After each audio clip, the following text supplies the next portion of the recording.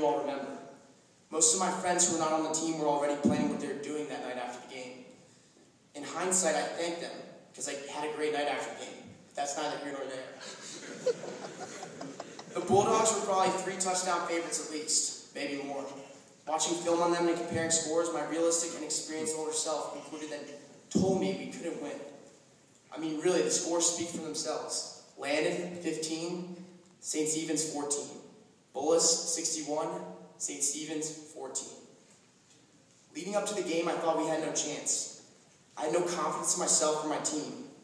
Although knowing the importance of confidence, I made it my duty not to let any of my teammates know how I was feeling. I explained to anyone with doubts that we had more than a chance to win, and that we were going to win. I knew I was lying to them, though. Since Matt was only the kicker and a friend, I confessed to him that night how I really felt. Matt could have easily nodded his head in agreement, but he didn't.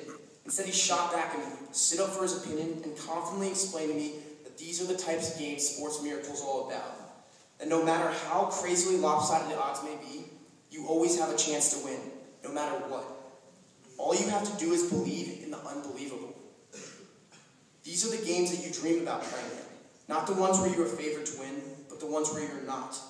These are the games people remember, because victory is so improbable. I'm paraphrasing a tad, of course, so please don't make Matt out to be some sports guru now or something. He went on by quoting a bunch of obscure lines from underdog sport movies, but I got his point.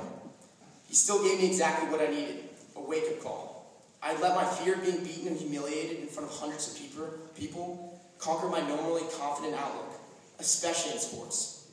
Whether the odds are 1-to-1 or 1,000,000 to 1, you always have a chance. After that, I dismissed any previous doubts or uncertainties that I may have had before then and went into the game knowing we were going to win. Everyone in this auditorium knows how that game ended. The hype and treacherous conditions surrounding the game made the environment like nothing else imaginable. Every player was playing for more than just a win for their team. It was a win for their school and for their community. That win personified a year-long altercation of social media squabbles. The emotions and ecstasies that engulfed the stadium was felt by each and every one of those 49 players, 7 coaches, and hundreds of loyal fans in the Landon community. They all know how much bigger it was than just a game. Still to this date, it was the greatest win I've ever been a part of, like nothing else I'd ever experienced. It was special for anyone involved. Maybe it was all the unidentified supplements Andrew Mitchell gave our defense to drink before the game. Or maybe it was just dumb luck. All I know is that that game taught me one important thing that I'd somehow forgotten. That there's always a chance, and if you quit before something even starts, then you'll never know. The win demonstrated to me the character, pride, and perseverance of the Landon community, which makes it so special and unique. Knowing that there's always a chance should give you confidence. No task is too impossible. No goal is unattainable. While it's definitely crucial in sports, I understand having confidence in sports doesn't quite measure up to its importance in the real world.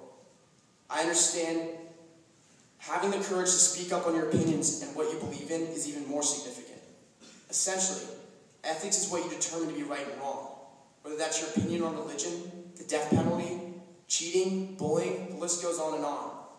But it's important to determine for yourself what you deem to be right and wrong. To act and live by those principles once you've established them, regardless of potential humiliation or social backlash.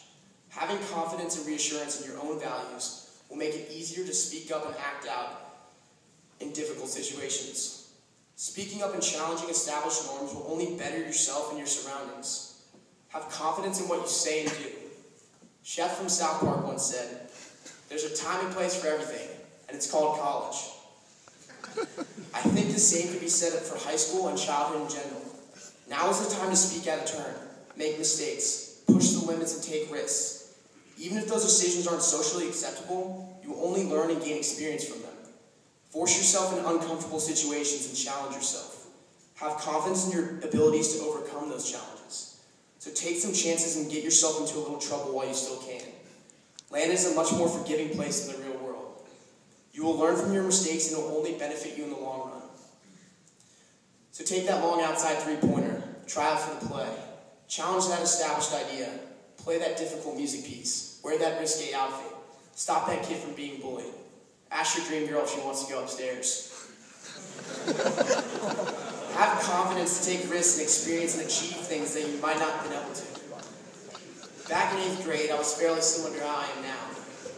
Still considered more of a dumb, irreverent, jokester athlete than someone with any sort of artistic capability.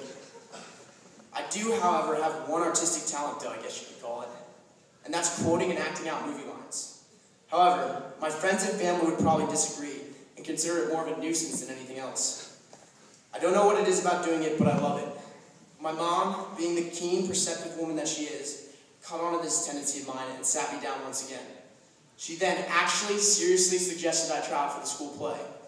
Almost speechless, I laughed in her face and told her no way. That would be social suicide. She continued pestering me about it for weeks and explained to me the importance of having confidence to try new things, simply for the experience of it.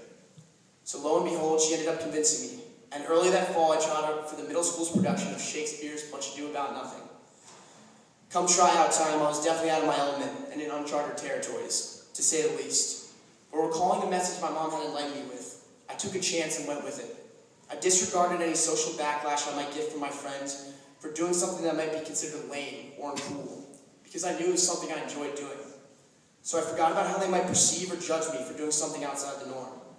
I eventually earned the role of Leonardo and had a great experience while performing the play. Although I haven't returned to the theater stage since then, I was content with my decision. It's something I can always look back on and say at least I tried out. By having the confidence to take a chance outside the norm, I was able to attain relationships and experiences with people and in places that I probably wouldn't have if I had avoided something new and outside the norm. So have confidence to try that unusual food, introduce yourself to that strange person, read that weird book, watch that bizarre movie, listen to that different music, travel somewhere foreign. You will never know what your true tastes and preferences are until you've experienced all there is to experience. And that is impossible.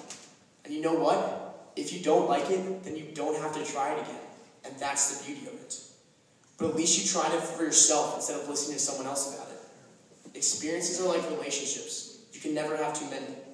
It is an unquenchable void in your life. The key to attaining these relationships and experiences is having the confidence to take a risk, go out on a limb, and experience something new. As I know many of you had the pleasure of conversing with Mr. Sorkin, you know firsthand that he never fails to give inspiring and encouraging pieces of wisdom. He once said to me, "Be yourself, and always try to be interesting, remarkable, and different." Interesting people are what makes the world go round. He went on by quoting a philosopher by the name of Rollo May, who said, "Conformity is the resistance to life." I enjoyed this piece of wisdom and thought I'd share it with you all. Having the confidence to be different and interesting will make you memorable.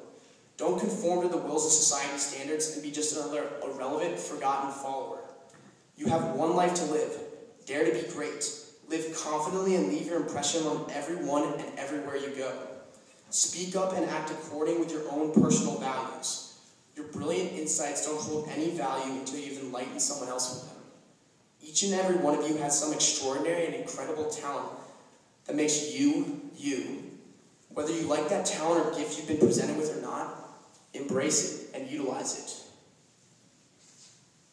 You have to understand that you are the mirror images of your parents, whether you like it or not. It's a difficult and almost impossible reality to escape. But that doesn't mean they're always right.